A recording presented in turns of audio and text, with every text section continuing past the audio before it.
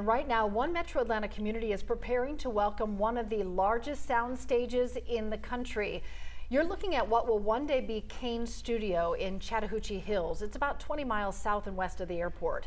According to partners with the Atlanta Business Chronicle, City Council was split on this, but this week they ultimately approved the necessary zoning changes for the project.